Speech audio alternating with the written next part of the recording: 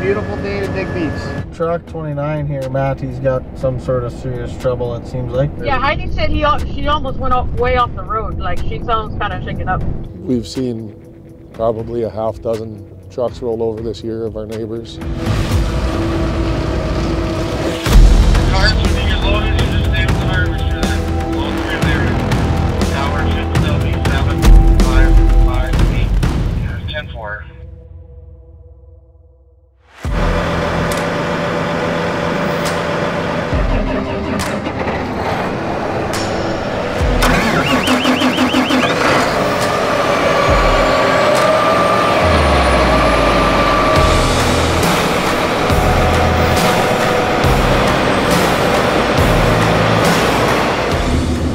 Let those semis by, those four harvesters or what? They're coming wide open. You have to let them by. Yeah, as soon as that pickup loader, you actually come over. Come on out, come on out.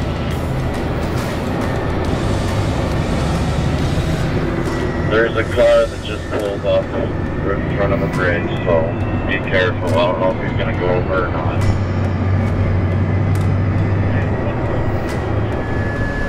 Moved 8 miles and it's a beautiful day to dig beets.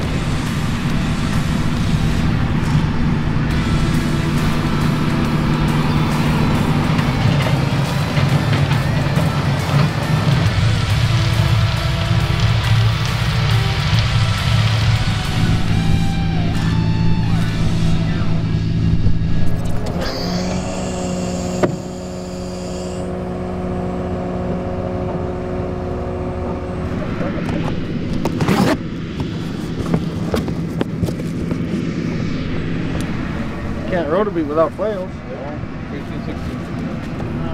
Holy crap. Half broke if you ask me. These are the flails that clean the top of the beets.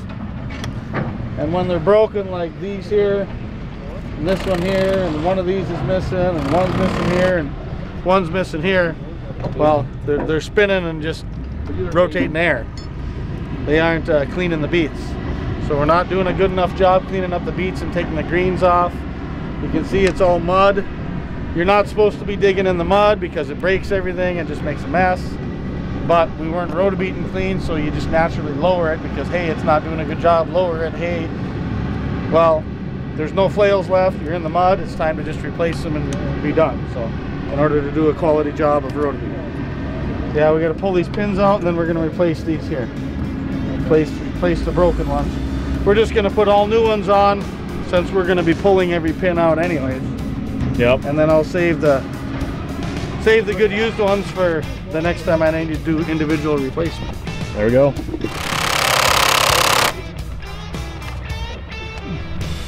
Well, I need, okay, I need 2 boxes. Give me 3 boxes.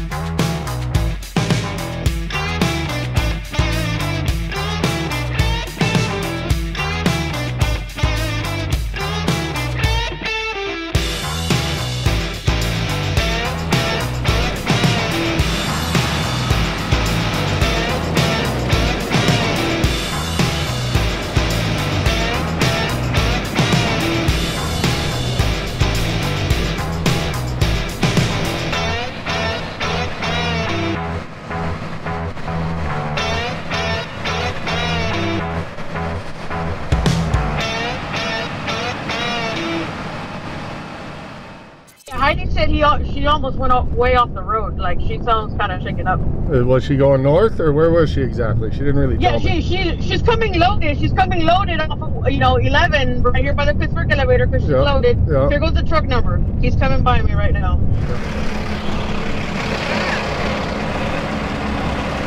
So, you were empty going north No, I was loaded going east. on Highway 11. Yep. And he was coming, I don't know, it was 159 or 160. He was coming off that dirt road from the field and he was going north. Yeah, and it's like he sees me. By the time I get there, he didn't make the stop. So I just pulled my wheel, and then I told he's gonna hit me because he just braked at the half of the stop sign, and then I just hit the gas, and he's gonna hit me on the trailer. He's gonna hit me, but you can see the tire marks on the stop. Are you okay? Well, I cried for a bit. I was so scared. Well, are you all right? Yeah, I'm okay. Okay. But anyways, I thought I was gonna.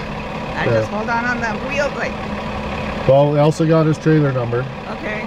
and so we. And you can see the tire. I mean, he braked, and thank God there was not a car coming down from there, because I just swerved to my left and just hit the gas more because I thought he was just gonna hit me on the passenger side. But we called his boss and told him what happened and gave him the trailer number, and but just if you need to take a little break, take a break. And just keep driving defensively and watch it out. I mean, who doesn't see a pink truck? Who doesn't see Right, yeah. And it was like far. I mean, he could see like who's coming half a mile from where he was getting out. Our trucks get about 250 to 350 loads a year. And they're going to do the majority of those loads, 80% or more, in a 15 to 20 day span. So that's just a lot of opportunities for accidents to happen. We've seen probably a half dozen trucks roll over this year of our neighbors or in the valley. You know, our trucks, they make mistakes and they're not perfect, and you put enough miles on in a day in an environment like this where we've got 35 trucks running or whatever it is today, just straight over our neighbors. Are 3 miles away, they've got 18 trucks. There's a neighbor just to the north of us with 6 trucks, a neighbor just to the west with 12 trucks. There's a neighbor to the east with 22 trucks. And, you know, we're all going to the same place. When you get to that factory and you see all those trucks lined up, they all went down the same roads. They've all got the same type of people that maybe didn't grow up in this area and don't drive truck year round. And in North Dakota, these truck drivers are not required to have a CDL. They're only required to have a valid driver's license to drive a vehicle, a Class D license in North Dakota.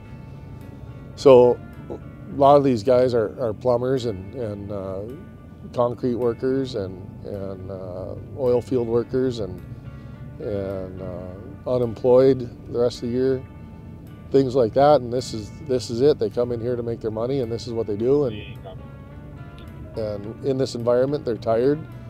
You know, they're pushing themselves. There's a lot of traffic, a lot going on, and accidents happen. And you know, we try to, at the very least, make sure that our trucks and our drivers are not the instigator of the accidents. They're going to get into accidents, and our trucks get cut off by the other trucks at stop signs just as often as we cut them off, and it's all in a matter of just trying to be in a hurry and get there fast and get the job done. And so another thing that we preach to our drivers constantly is that we do not want them to speed. We want them to go the speed limit. They're all paid by the hour, and if you're paid by the hour, I just don't understand, if this is your only job all year, why you would want to speed and get your job done faster than we want you to. We want to follow the law. We want to do that not only in how heavy we load our trucks, but also in how fast those trucks are going down the road. We know that some are going to speed, and we preach to them all the time about going the speed limit. We've proven it time and time again, where we've got one truck driver we know is going fast and blowing stop signs, and we've got another truck driver that's going slow and stopping at stop signs, and they're both hauling legal loads, and they're both hauling the same amount of loads in a day. And how is that? Because that slower truck driver is probably making up the time in the field or at the piler just doing something a little bit different, a little bit better.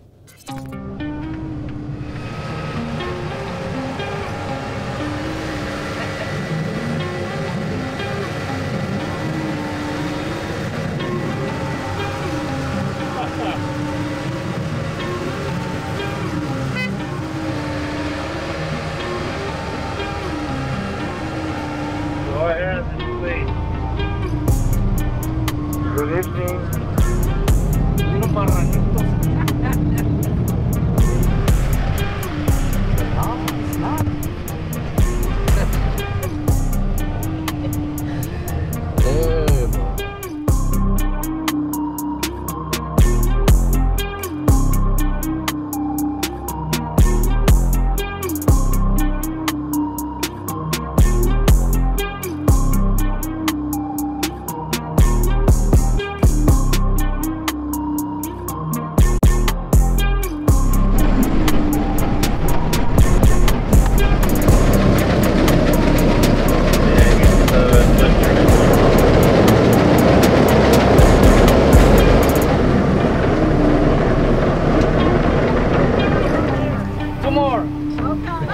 Good luck.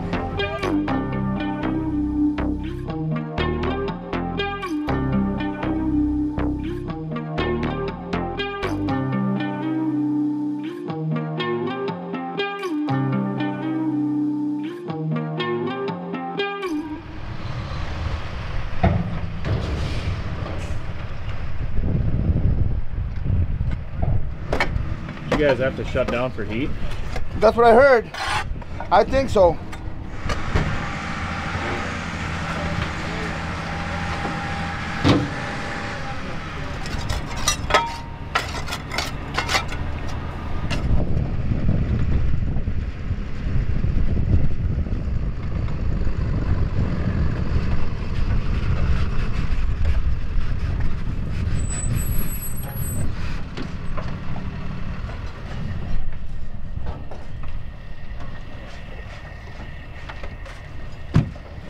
We can haul with 16 and 17 and 32. You want to do that now? Yeah, we can haul. We can keep hauling with Okay. those. So you go drive 16, keep going with 16. 10-4. Okay, just go to the cart here and we'll get you loaded up. And then you can keep coming back. We'll load in the field after. Okay? Yep, north side only.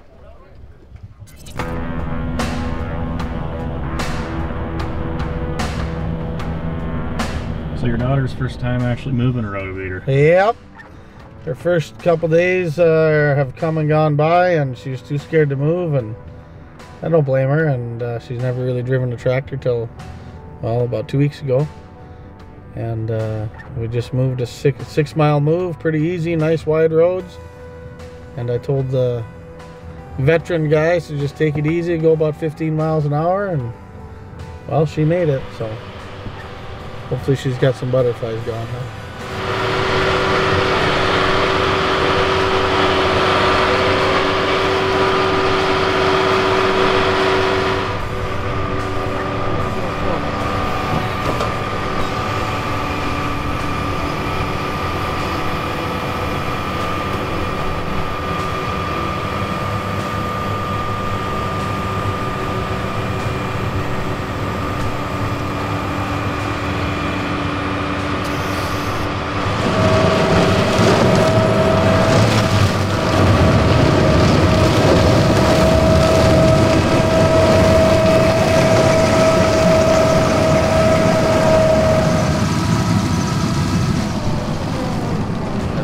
Adjusting, but we'll get it as soon as we get rolling. Let's see what this does. Okay.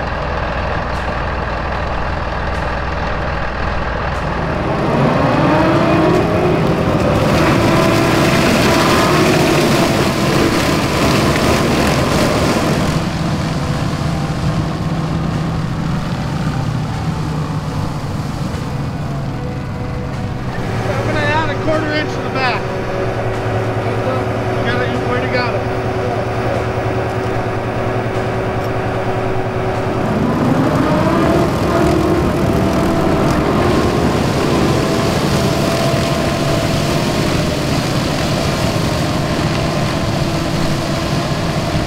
What do you look for when you're setting depth on those? Well, we're not in the ground, number one. I don't want to be hitting the dirt and breaking the flails and ruining the equipment. It's just excess wear and tear. Number two, just trying to get the beets as clean as possible so I can deliver the best product to the factory for storage and processing.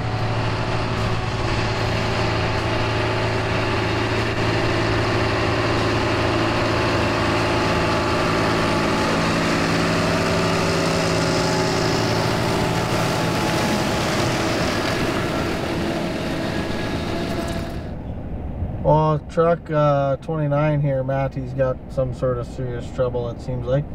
Truck started to tell him to shut down and stop immediately, so he did, and then he tried to move to get out of the way, and well, he said that didn't work, so I don't know what that means, but I'm here now. I'm just gonna see what's what. But he's on the north scale road. He's loaded on the empty road, but he's out of the way. A minute in gear and then it turned off.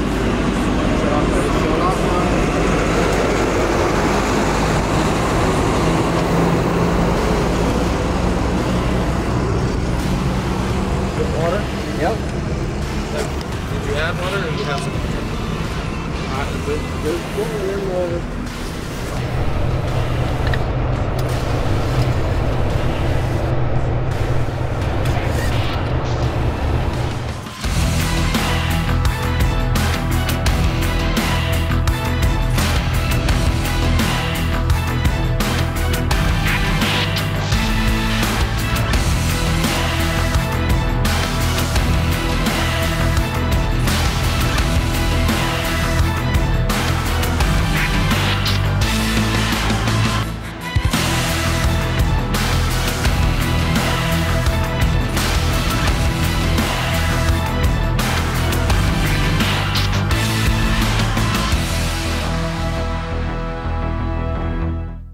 You're about to move, not quite yet. Yep. What's already going through your mind to make this happen? Well, the safest route for everybody to go so we don't run into traffic, number one. Because there's still a lot of trucks and farmers doing other things around us, and just getting to the new field the right way. Other than that, everything kind of fall into place. I just got to get moved in a timely manner, and it's just kind of the end and the beginning is all this. The finish and the startup is always the most hectic. Yep. And then when it's dark out, it's even more. Who's that lifter on the east headland? Who's that? Yeah, Kenny. Well, Kenny, bob and weave through these trucks and this mess and come over to these beets that we left because they were too hot. Over by my pickup, if you can see me in the middle of everything here.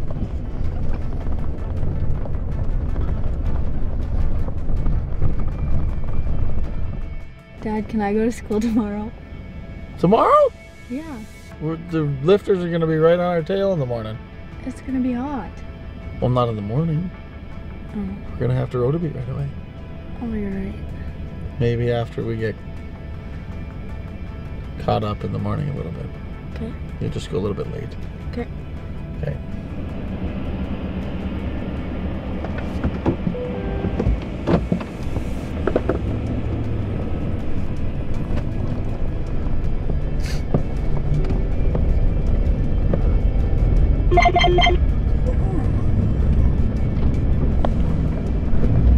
We turn to the north side. Yeah, that's right. I want to start in the north side, east opening, yes. 10-4. It doesn't matter what truck I dump into here earlier or not. Oh, not right now, no, there's still a few beets to dig. Yeah, we're gonna move I'm gonna send the trucks home, we're gonna move all the tractors and everything, and Yeah. The rotobeaters will get about one round done, and then we'll have something for the morning. Yeah. It's already 8:30 by the time What's we it get. supposed to be tomorrow for a high? Well, 64.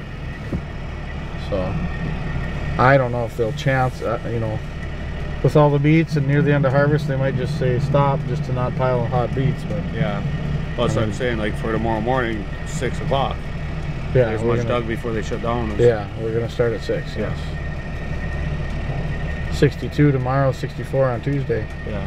Hell, we'll be able to go do corn. There you go. Yeah. Yeah, get that packed up. Get ready to move on that. Go to the west side there.